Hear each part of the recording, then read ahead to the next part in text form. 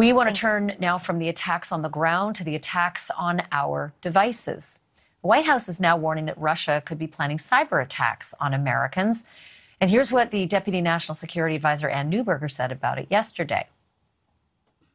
We've previously warned about the potential for Russia to conduct cyber attacks against the United States, including as a response to the unprecedented economic costs that the U.S. and allies and partners imposed in response to Russia's further invasion of Ukraine. Today, we are reiterating those warnings, and we're doing so based on evolving threat intelligence that the Russian government is exploring options for potential cyber attacks on critical infrastructure in the United States. The announcement comes a week after the U.S. government met with more than 100 companies about this new cybersecurity threat. And during the meetings, they shared resources and tools to help big businesses increase their security. It's part of something the government called Shields Up. It's a program, but it is not beyond the scope that Putin would come after the rest of us. Small businesses, average Americans. He's done it before. So what do we do to protect ourselves from a cyber attack? And what on earth does he want with us little guys anyway? I want to bring in Jason Weiss. He's a retired FBI Supervisory Special Agent, currently a cybersecurity attorney at the law firm of Faegre, Drinker, Biddle, and Reith. Jason, I think that's a really important question. Most of us can't imagine what any Russian would want with my Instagram or my emails to my mom or my Costco orders. Why should I be concerned? Hi, Ashleigh. Thank you for having me again. I really appreciate it. I think what it comes down to is what Putin and what the Russians are trying to do now is what they've been trying to do for 20 years, and that's to keep us distracted. We're less of a threat to him on an international scale when we're divided or worried about our own internal problems. The Russians have been launching cyber warfare against the United States for decades, and there's no reason to think that it would stop now, if not grow in intensity. And I think that's a legitimate concern because cyber warfare is not as much physical as it is psychological. And I think that's where Putin is trying to aim, cause us to be confused, divided, and fight among ourselves. So what you're saying is that, you know, these fights against the police and Dan Abrams just had a great story about Harvard saying they won't eat with police officers and don't call the police and, you know, being upset, those kinds of things to divide us and get us distracted from what he's really doing?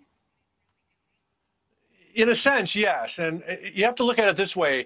If people are worried about their own problems, because everybody's life is on their phone, everybody's life is on their computer, and if they feel that that's subject to Russian attack, it's going to cause them a higher level of stress. They're going to be more focused on that. It takes the eye off the ball, if that makes sense. And I think that's ultimately what the Russians are trying to do, as well as the North Koreans, the Chinese. America is an easily distracted country when it comes to stuff like this. And we tend to fight among ourselves over issues like this.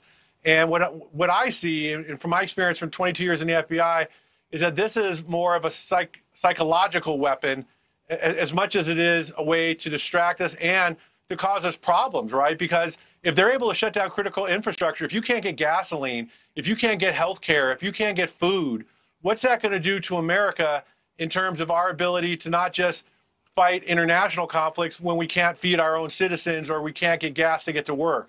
You can see how that can cause turmoil at a tremendously difficult level. So that's the next question, and I think this is the bigger one, although I was worried about who's on my phone. The critical infrastructure part, yes, that is something I think a lot of us worry about every day. But how vulnerable are we? Like, how good have we gotten at protecting ourselves and putting up what the government calls the shields up? You know, I'm retired now, so I'm going to be honest. I don't think we're well prepared at all. I mean, at the end of the day, most of our electrical grids are guarded by nothing but a chain link fence and a $10 padlock.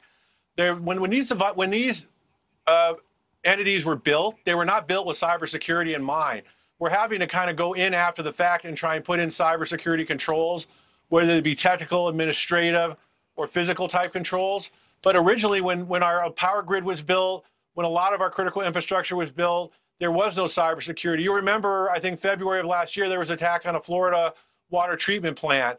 And it was super easy although the bad guy was never identified, they're able to break into the industrial control system and poison the water supply.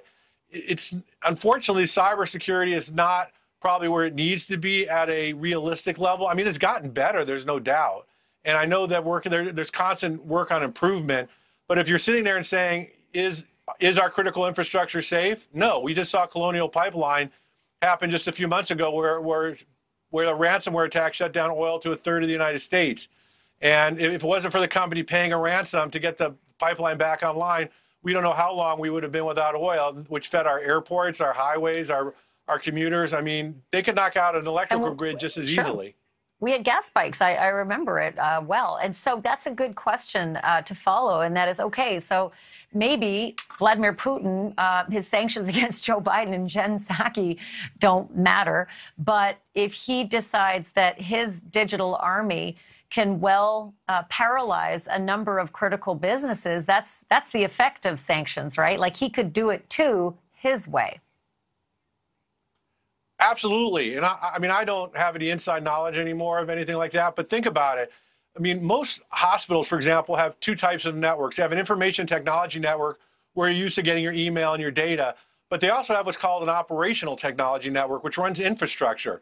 If they're able to go in and attack the operational technology networks, which don't have the security you'd probably want, they're able to shut down elevators. They're able to shut down surgical centers, hospitals. I mean, there was a case in Germany, I remember last year, where a patient died on the table because a hospital got hit by a ransomware attack during the middle of surgery, and they tried to move the patient to a different hospital, and they couldn't get it done. If there was a concerted cyber attack against our critical infrastructure and we don't have the fences in places, it could literally shut down our food, our power, our water supplies, all of that. And, you know, that's scary stuff, but it's real. And, you know, I hope we don't wait. You know, I think we've talked in the past, action always beats reaction.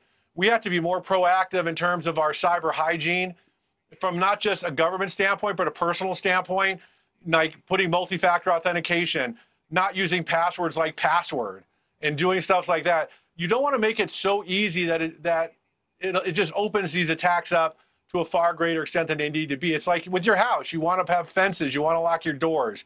You don't want to make it too easy for a thief. You want them to go to a different house. And cyber is no different. If you want to protect your phone, don't click on a link from an email you don't recognize. If you don't know who that person is, don't click on the link. Don't install software you're not sure that is appropriate for the phone or hasn't been altered. Like when people jailbreak their cell phones, what they're doing is they're getting rid of the security controls and allowing software onto the phones that may or may not be infected with malware. So people have to, I think, use a little bit of common sense, for lack of a better term. And, you know, in the FBI, I know the FBI preaches that constantly, cyber hygiene, cyber protection, because the new battlefield worldwide is going to be digital more than everything. I don't think you're going to see the United States and the Russians rolling tanks at each other, but I can assure you that the Russians are going to be attacking us digitally, and I'm sure other countries are as well, and we need to prepare ourselves. And, you know, there's good people trying to help us do that, but it can't come quick enough. Yeah, cyber hygiene, one of the best terms I think that's come out of the last few years for sure. And you're right. Still, people use password and password one for their passwords, and it's bank and everything else. So you're right. Hey, Jason Weiss, thank you for doing this tonight. Really appreciate it. Super interesting information and very useful. Appreciate it. Thank you for watching. Click the red subscribe button below so you can get more of NewsNation's fact-driven, unbiased coverage.